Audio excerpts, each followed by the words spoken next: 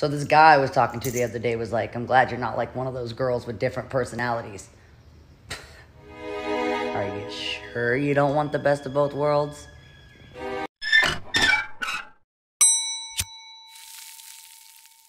Hey viewers, it's 4:20 somewhere, Friday, and we have two stories today. We're gonna start out in California. We have a story that is not much of one yet, but it could be. There is a bill in the state Senate that has just passed a small committee. It is a bill that would decriminalize psychedelics, which is rather exciting for someone like me. For a while there, it looked like it was going to be in suspense, be put in suspense, meaning basically be filed away. But then it went up for a vote at the last minute, and it was voted in favor, 5-2. And so now what's going on is it's going to go to the full Senate for a vote within the next 2 weeks, so rather soon. I'm not entirely sure how promising it is. From the article that I read, the opponents of the bill are still pretty kind of confident that it won't get passed, just because there's a lot of civilians that I think are still concerned about the idea of psychedelics being decriminalized.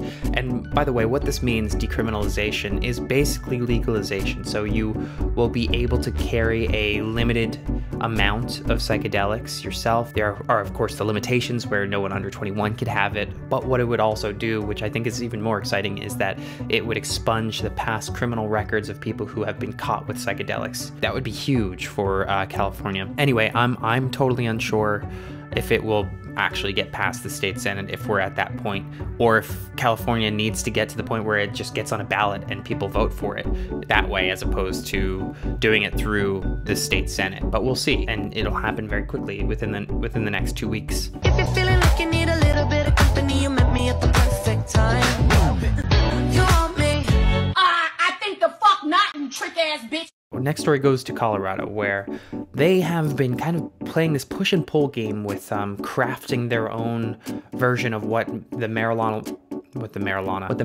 laws should be in the state. Just on the same day where the governor signed into law, they doubled the possession limits to 2 ounces today, I believe. There's also a new bill that's introduced in the state that probably will pass, that is taking a lot of that is adding a lot more regulations to especially teenagers who are using medicinal marijuana. So in the past, the limit, or still now, the limit is 40 grams, and this new bill that hasn't been passed yet but has been introduced would bring that from 40 grams down to 2 grams of THC concentrate. So that's a huge difference and huge limit. A medical card will also be a lot harder for them to get, for teenagers to get. It'll take 2 physicians to sign off on it at this point, and it'll take, let's see, I have a list of things here. The date of issue and effective date of the patient's name and address, physician's name, address, and federal agency number, the level of medical marijuana being recommended, form, the daily authorized quantity, and the recommending physician's signature. So a bunch of things that will be required, and that's not just from one source, that's from 2 sources. Also, it's cracking down on advertisements that is being targeted towards kids, which, you know, fair point, definitely. Get rid of that. That's crazy that that's a thing. Those will be prohibited, anything that seems to be targeted towards kids, and obviously that's a very vague notion, and whatever that means will be interesting to see how that kind of gets formulated. But again, this has just been introduced, but probably will pass at some point.